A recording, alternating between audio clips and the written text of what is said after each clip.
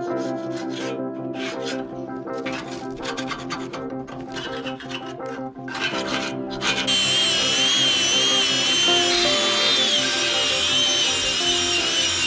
this episode of my box barn build project, kind of wrestling with the fact that shipping containers, now shipping containers are cool. I like the shipping container, but it's kind of an imperfect building material. Man, this thing has been patched on. There's something about the look of this skanked out container. Just this rusty, worn edifice. I mean, if you're into distressed stuff, this is the best. I just still want to have it be super heavy and kind of crazy, but at the same time, just a little bit elevated.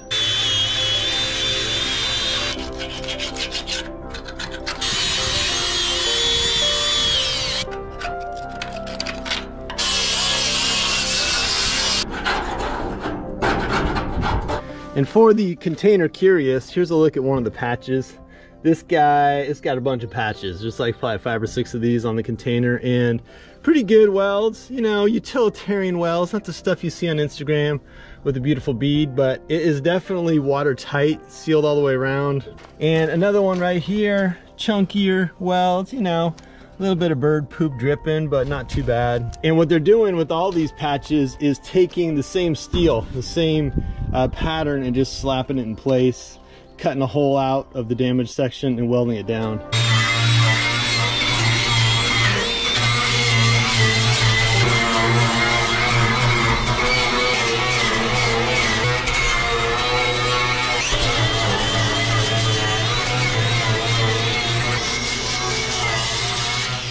Now I absolutely and 100% prefer the corded grinder. Just more power, batteries just, I hate it. But I kind of ran over my extension cord with my lawnmower yesterday, so I'm gonna see if I can do this whole thing with batteries. Just keep on charging them.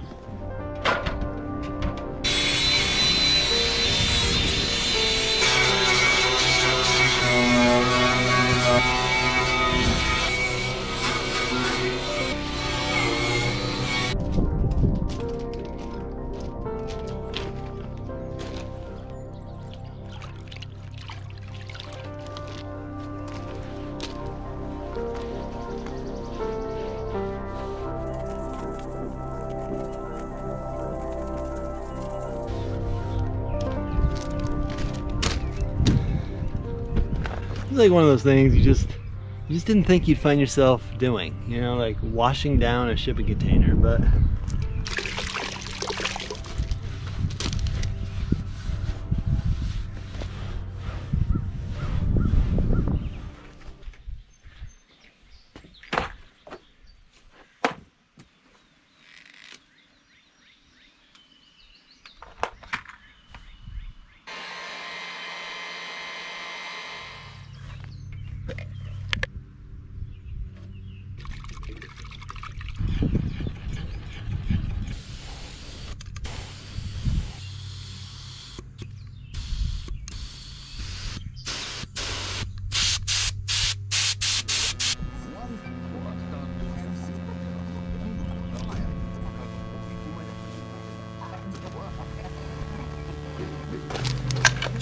so I had kind of imagined I'd be just kind of quickly spraying the container down, you know, but it's kind of one of those days where what you imagine isn't exactly what goes down. So I grabbed a brush, it's a big brush, and just hitting it with the coat.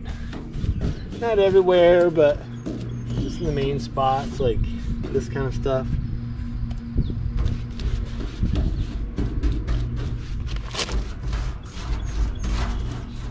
Something about a paintbrush, it just drills into your mind as you're using it. So that side's a little bit scrabbly, but then I fully painted this side and the front side. This is the side that faces the road, and I'm just trying to keep it from looking totally nasty. I also did a little logo stamp preservation thing.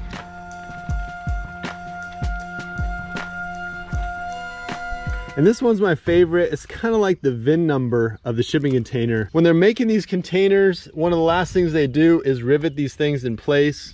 This box is a 2006. My original container is 2005, so a year older, but just not ridden quite as hard.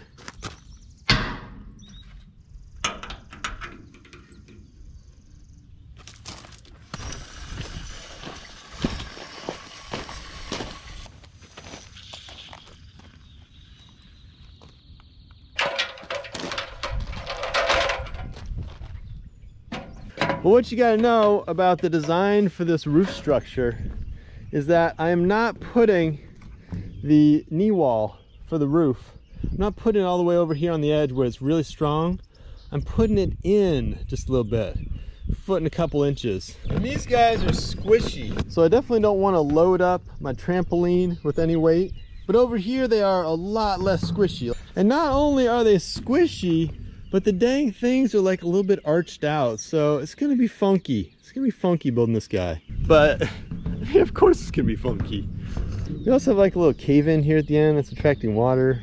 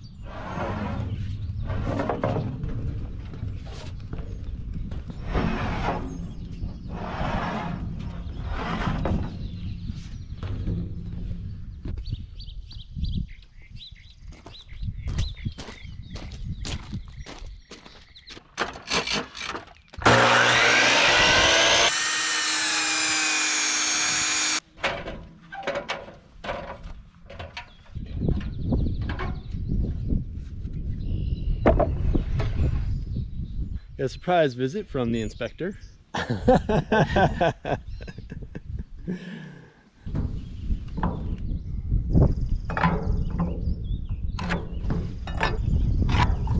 While orthodoxy suggests that we lay out such a knee wall on 16-inch centers, I'm actually doing this guy on 24s.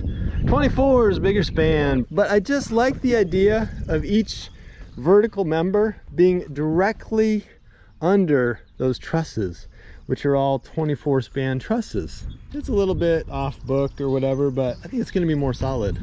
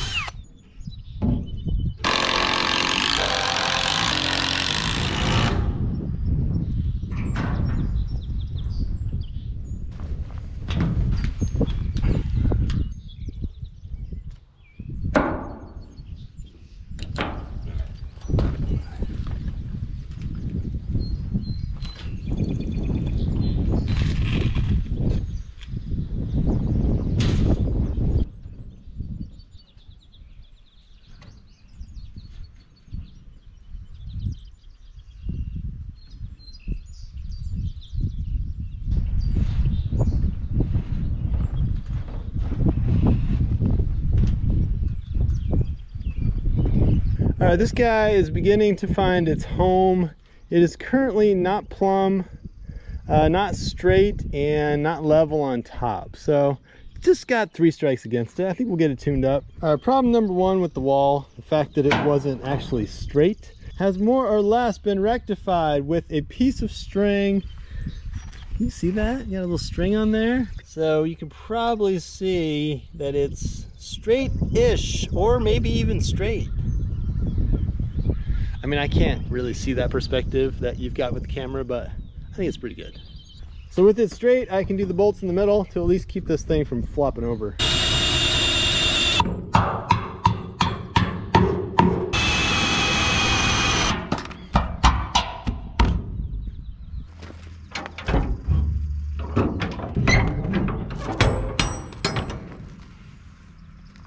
These bolts were leftovers. They're like 5 inches too long. And I'm not going to town on these guys. They don't need to be super tight just yet because that wall up there isn't exactly plumb. So I'm just holding it, keeping that thing from blowing over.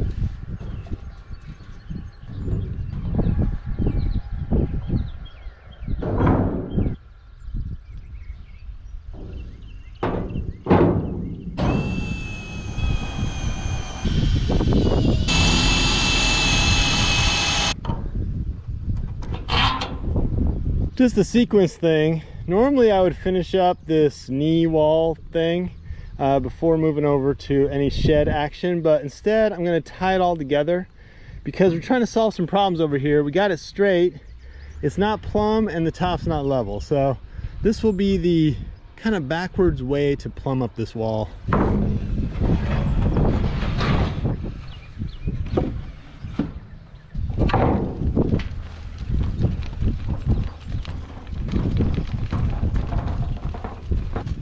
Top guys are just scabbed on here just to keep stuff from wibble wobbling.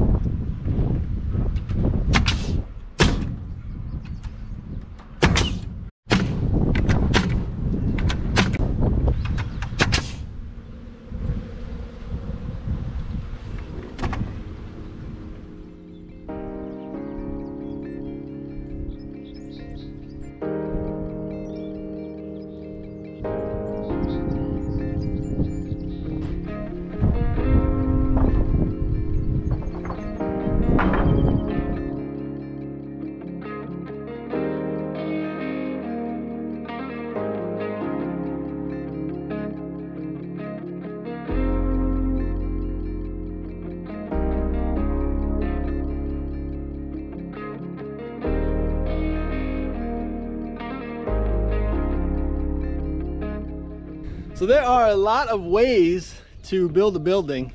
Some are more original and inventive than others. Others are surely faster.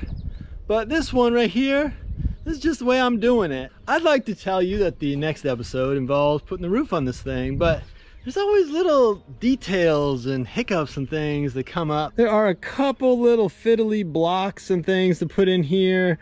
I am working hurricane ties all the way up and down the sides, but honestly, I don't actually know. I'm not exactly following a plan on this one. I'm just gonna kind of enjoy this moment and then regroup and figure out what's next.